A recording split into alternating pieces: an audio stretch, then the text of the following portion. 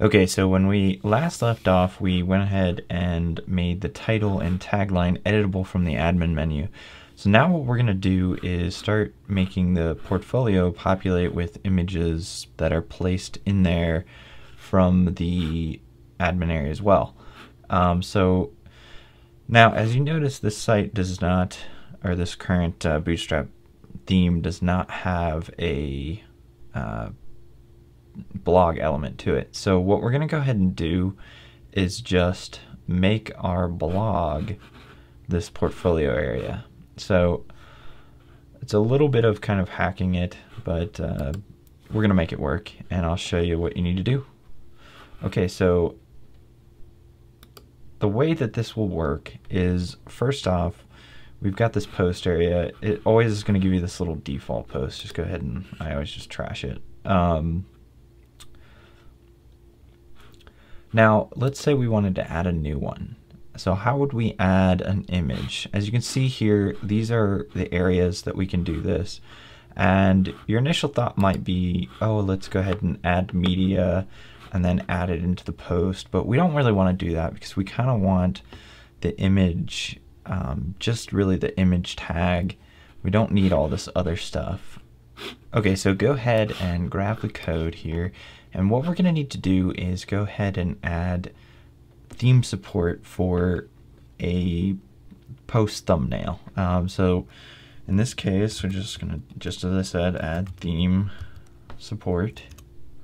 And then we're going to just go ahead and call post, I'll spell it correctly,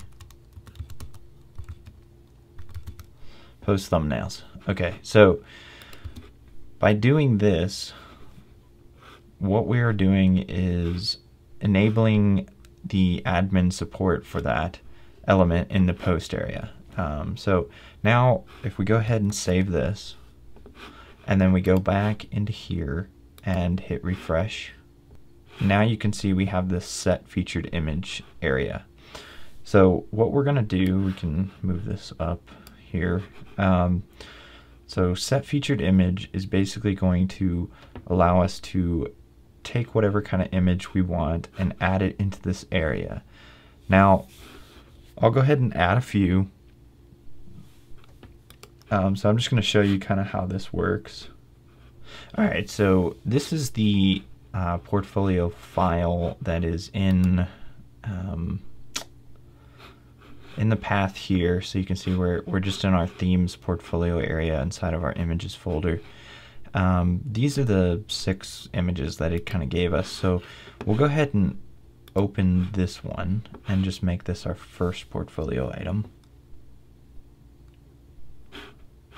And just a quick tip here, if you go back to files, since we're going to go ahead and load all of them, you can select all of them from here and just select open, and it'll go ahead and load all of them up into the media library.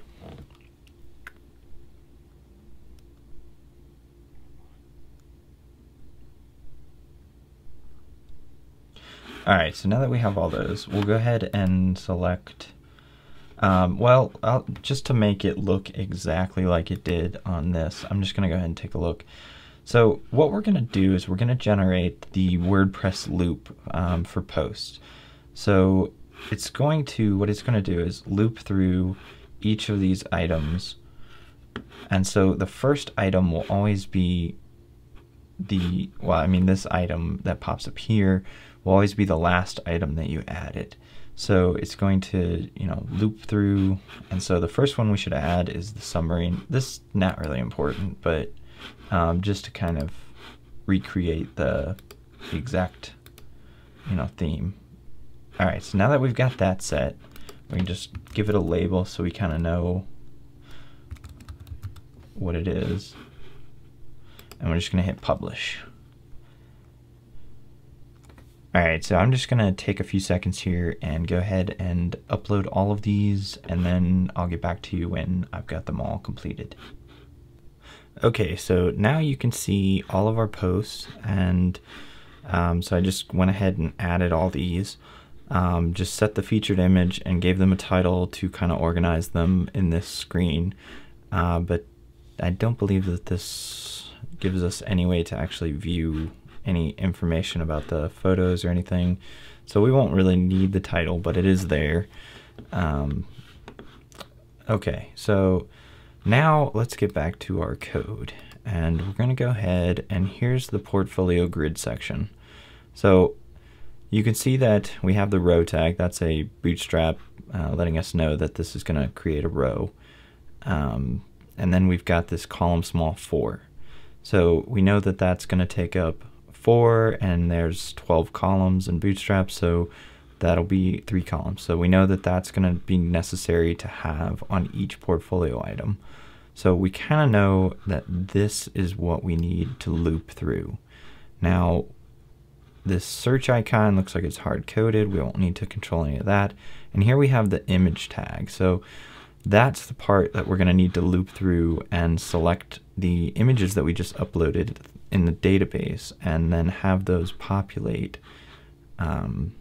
for us. So, all right, so now first things first, what I always do is any of this section here, so you can see we have 6 different items. I'm just going to try to go slow so I don't go way past this.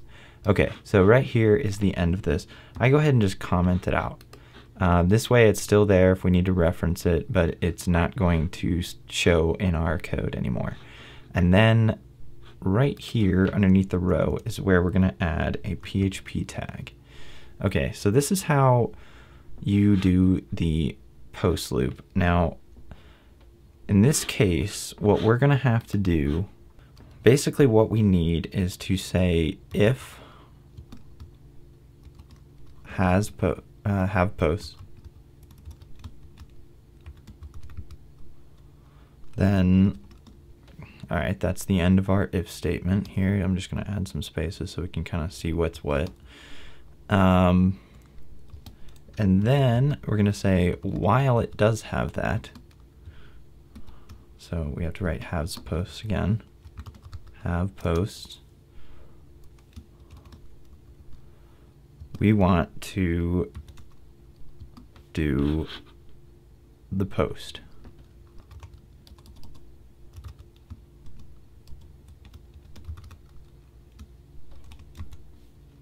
And then we're going to go ahead and close the PHP tag.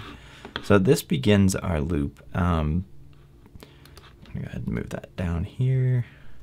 And all right, so now we can kind of tell where it begins. I'm going to indent this just so we can tell that this belongs inside this if statement. And then to close it out, we're going to go ahead and put another PHP tag below this and just say end while and end if. Okay, so there we have this. This is the standard loop, and this is going to call initially our posts that we put into the post area of the admin section. So I'll go ahead and save this, and then I'm just going to show you back here. Sorry, in the admin area. So this is called posts, and that's sort of what it's saying is if it has posts, while it has post, display the post. And then it's going to loop through and put something here. So what we want to put through here is we're going to go ahead and remove this image tag, but well, let's just comment it out like I said. So we have that as a reference, and we're going to create another PHP tag. And we're just going to say the post thumbnail. So you kind of saw there, like the helper things, you can determine if you want it to be full size or whatever size you want it. We're just going to go ahead and leave it blank. I believe it'll just default to full size. If it doesn't, we'll change it later. Okay, let's go ahead and save that. And let's see what we get on the site.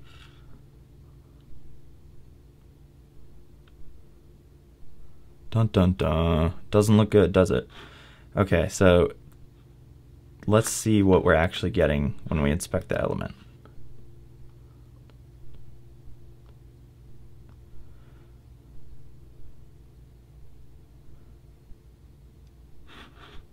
Okay, so here we have, for some reason we're getting part of a PHP tag. That's not good. Let's go ahead and try to figure out what's going on there. Oh, yep, that's it. Can't have that there. That's why we messed all that up. So I just out of habit always close my stuff. So there we go. We already have it closed, so it's open and closed. All right, so now we'll go ahead and inspect this first element again. I don't think it refreshed. Or did I not save? No. Okay, gotta save. Okay, so you can see how this kind of process goes. But this is a good thing to learn because things aren't always going to work right away for you. Okay, so now you can see we have the images, but they're displaying way too large. So what we're going to do is we're going to go to the codex and just take a look at the post thumbnail. And in here, we'll take a look at the function reference. Okay, so right here we can see that you can pass in the size and the attribute section. So right now we are getting an enormous size. It's probably good that we just pull in, let's just say we pull in full. Or actually, you know what it is? That's actually exactly what it is it needs a class. So up here you can see that we can pass in an array. So we'll go ahead and just put full. And then we're going to pass in an array, and we're going to give it a class equal to, well, let's just stick with single quotes, equal to this. So that's why I commented it out, is because you're going to need some of these things to help with styling. All right, so let's go ahead and save this out and see what we get.